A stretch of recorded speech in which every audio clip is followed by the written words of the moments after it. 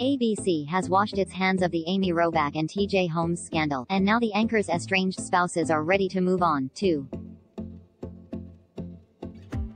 In fact, Robach's estranged husband Andrew Shue doesn't want a part of this. No one wants a part of their mess, a source who knows the former couple told Page 6.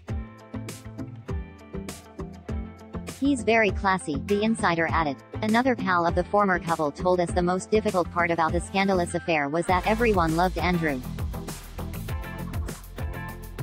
There's not anybody who doesn't like Andrew. He's a really nice person and he's a good guy, so nice, and so kind and generous, they said of the former Melrose Place heartthrob.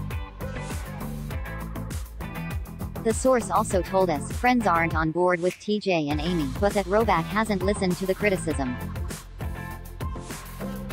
She has a lot of friends who just love her and support her no matter what, the source said. Still, there are people who are super close to her saying, "What are you doing? Maybe you should think about this?" I think she just didn't want to hear any of that, the source added.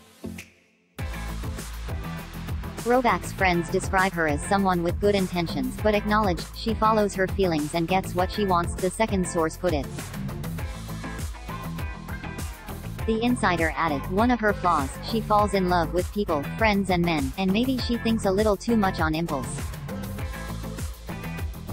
She's a bit impulsive. Our first source described Robach as a survivor who feels it's her right to be happy, even though Amy, allegedly, broke up a marriage, and was friends with his wife. Meanwhile, Shue's 26-year-old son, Nate, reportedly shared a gif of Jimmy Fallon saying, "Let's just move on," a day after his stepmom and Holmes were ousted from ABC.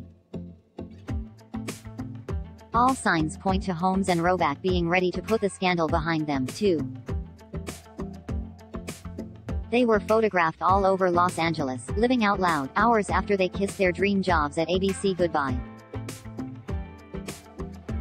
They really like each other. People have been trying to get her to that place to think about what she's doing, but she's not there at all. She's like a year away from being like, "What the FK did I do?" But right now, it's very much, "I love him," the second source said of Robach.